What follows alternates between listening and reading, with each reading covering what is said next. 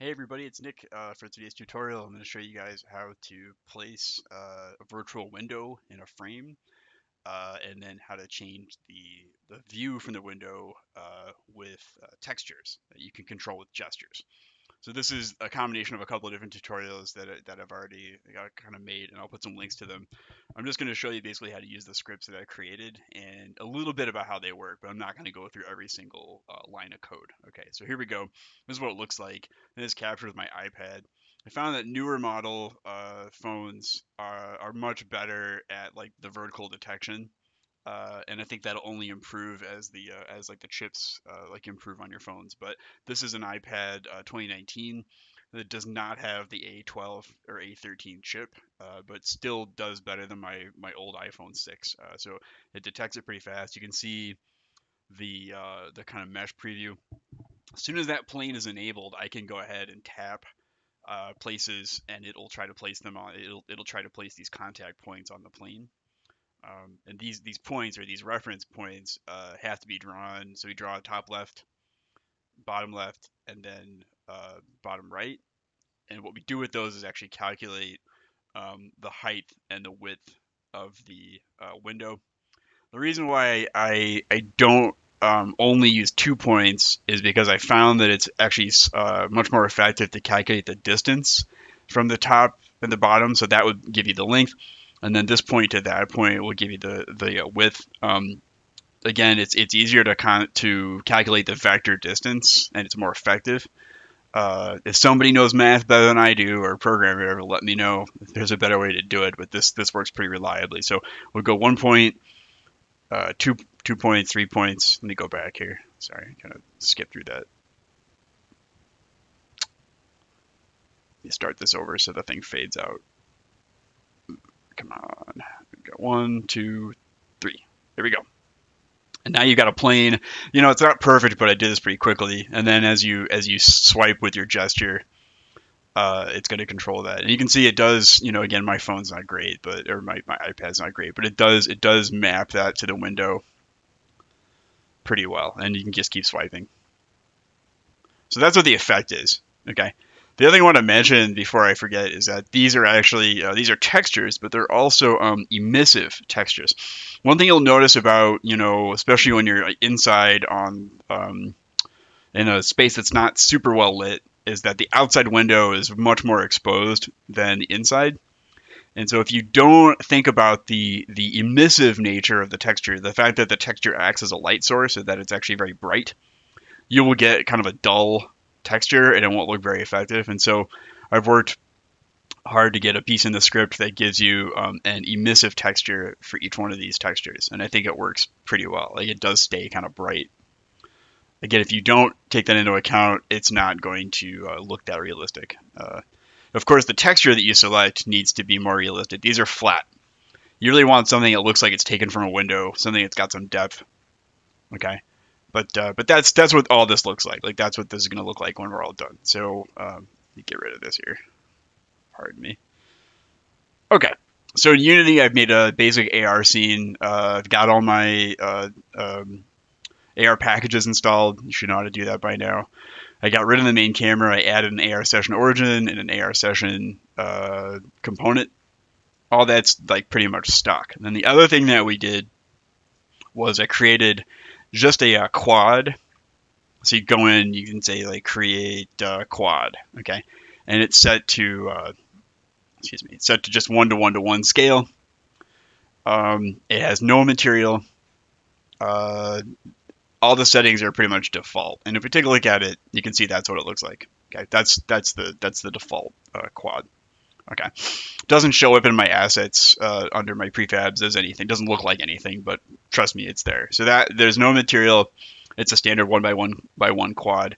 What we're going to do with that is scale it to fit the window and then apply the texture to it. So it's important to go ahead and create one of those if you haven't. If you've got my script, you've got it. But you can go ahead and make one of those here and then drag it into your prefabs folder and just give it a name. And I call this one my plane. It's fine.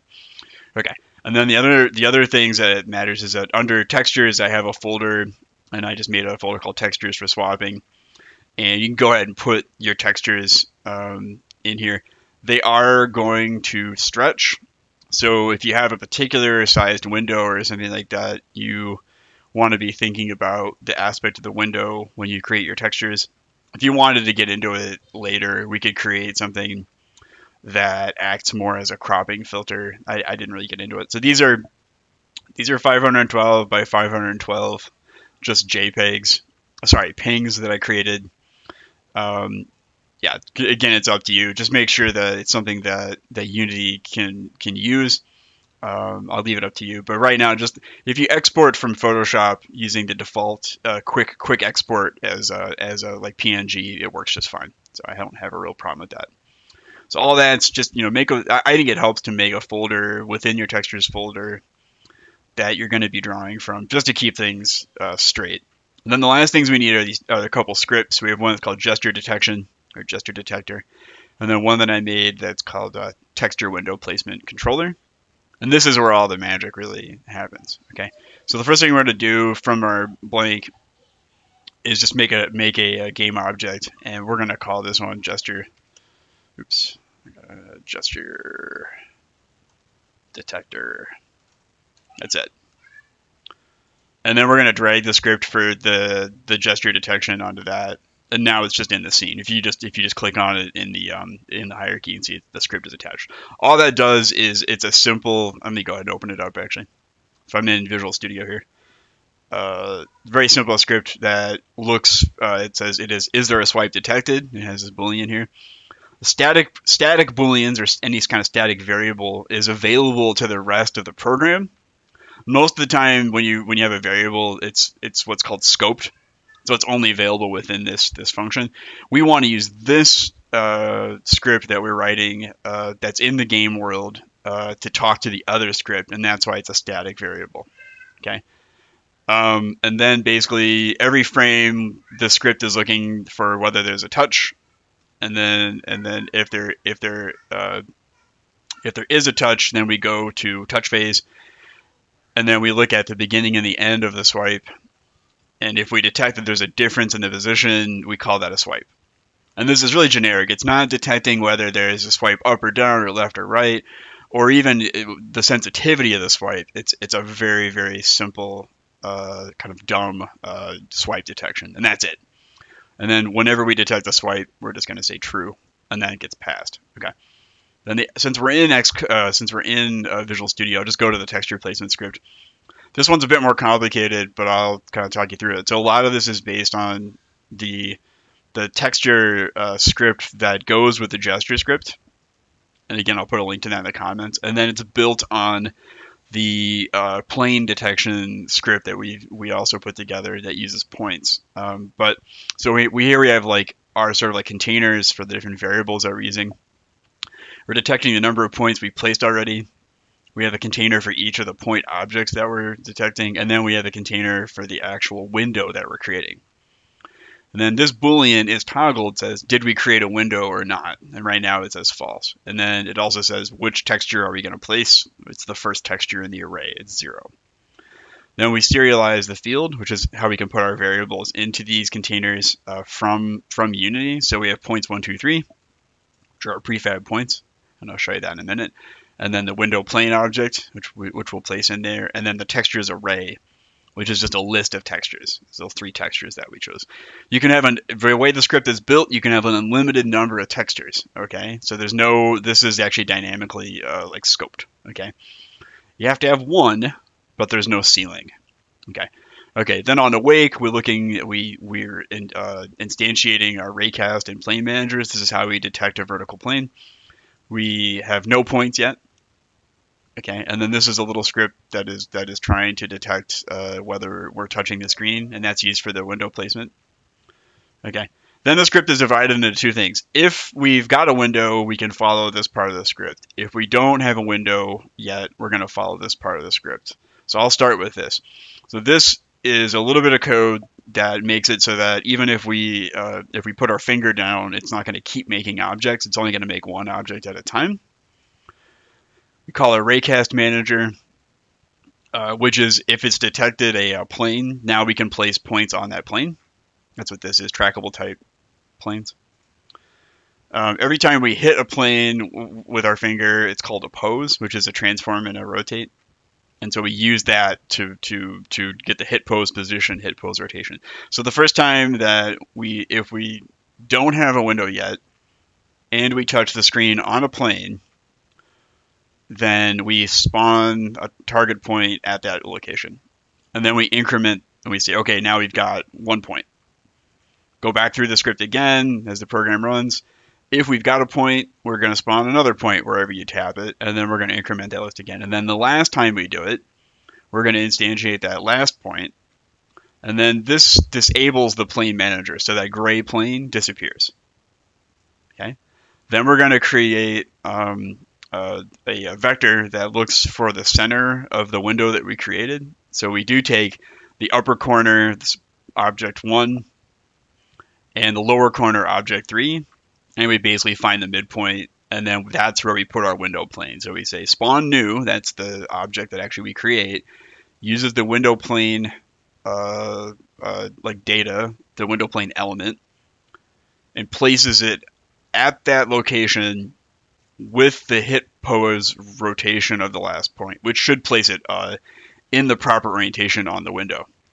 Okay, now since we've built the window, we are going to set the texture from our textures array using the texture count, which is 0 at this point. Okay, and in fact, I could probably just make that 0. Okay, then we have to add the emissive texture to it. Otherwise, it's going to be really dull. It's going to be dark because it's going to use your phone's light sensor, which is probably in a dark place, and it's not going to look realistic. So the way that emissive textures works is there's a color that establishes how bright it actually is. And I'm setting this to gray, which is actually basically 0.5, 0.5, 0.5. So it's not quite so bright. If you made this white, it would be so bright that there'd be nothing to see. It would just be white, and we don't want that. So we're going to go gray, and you can change this if you want to. And then we're going to say get the color from that value. So it's gray. Okay. Then we go in and we're going to enable emission. We have to do that. We have to turn on the emission property. That's what this does. Then we go in and we're going to set the emission texture, which happens to be the same as the texture of the object. This ensures that the emission changes as the color values change, and it also makes the emission like colorful. Okay, so that's basically what we do. Okay, then we're going to increment the texture count because we already placed the texture. So now the next texture will be 1 in the array. Okay, then we find the scale of the object by basically taking the distance of the so the x scale would be the bottom 2 points, 0.2 and 0.3. And then the y scale is the first point and the second point. And then this is just for debug. I don't need that right now. And then basically we apply those transforms to the local scale of the window. And then lastly, there's something weird with Unity, the way that it uses that point, that at least in my system, I have to rotate it 90 degrees. And so I'm going to do that because otherwise it doesn't look right. Then we destroy those points we created because we don't need them anymore. Excuse me. And then we set the toggle to be true because we are done making a window. Then we go all the way back up to the top. And we now if we're going to be using the app, if we're still running the app, now we have a window. And so if we have a window, then we're going to make sure that we aren't, if we have incremented the count of textures over the number of textures we have, we're going to loop back to the beginning of the texture array. And what this does is basically says we're looking at if there's a gesture detected, then we are going to change that texture, and we're going to change that emission texture, and then we're going to increment the count one more time. And then we're going to reset the gesture detector. And then we're ready to go again. And then the next time that we swipe, we go back through this loop again. And that's it. We're never going back to this first part of the script. Once we've toggled it, we're just able to swipe and change textures. Okay. Okay. Let's go back to Unity and build that again. That's the wrong Unity there. This one. Okay. So we got gesture detector. We've got the script in there. Now we go to the session origin, and we're going to drop that window texture window script in here. Okay. Now we're going to go back to the prefabs, and I've got this little AR target that I use in my script. It's basically a sphere that's a 0.005, and it has a material that has a emissive texture on it. So this is what I'm talking about. It's bright. It's like super white. And so it's white, and then the emission color is set to white also. And I've checked emission, and that's all that is. I should give this to you. You don't have to worry about that. So we're going to go back to the origin, and we're just going to keep dragging 3 AR targets for the points. You can use anything you want, but that's what I created so that it's visible. Okay, and then the window pane is my plane. And then if you go to textures, we're just going to drag each of these into the textures array. And you can see this is kind of tricky at first. You got to get kind of close to this word textures here. And then you get the green arrow, and it's going to drop that and then keep dropping those in there. And you can see it's real smart. It'll have the textures in there, and then as you increase it, it tells you what size the array is. The array is 3. It's got 3 things in it. And that's it. You can place as many of those as you want in there. And the last thing is if you go to your AR session origin, you should have an AR plane manager in there and a raycast manager. If you don't, you definitely need to add in. You just go to add component and then type in AR plane manager and just drop one of those in there. Okay. And then with if you don't have anything set up, go ahead and drop in the AR plane viz prefab that we created that's in the files, and then set the detection mode. If you're doing Windows, you got to change that detection mode to vertical. Don't detect everything. Don't detect horizontal, right? I find that you have to kind of say nothing and then vertical to get that to work, to get it to stick to one of those things. Okay, so most of this is accomplished with the script. I don't think you need to bother with anything else. I mean, if your session origin looks like this, you don't need to do anything. Just make sure that your camera has the tracked pose driver. It should by default, but if it's not working, that might be a bug sometimes. Other than that, everything looks good. So you can go ahead and compile this, and I think you'll end up with basically what I've got in this video here. So again, here's the window. Plane detection starts up pretty quick. You don't need to detect the entire plane. You just need to have it started, and then you can place objects on that plane. Make sure that you respect the order of points that I created, and that should work. It should be good to go. All right. Good luck. I will talk to you later.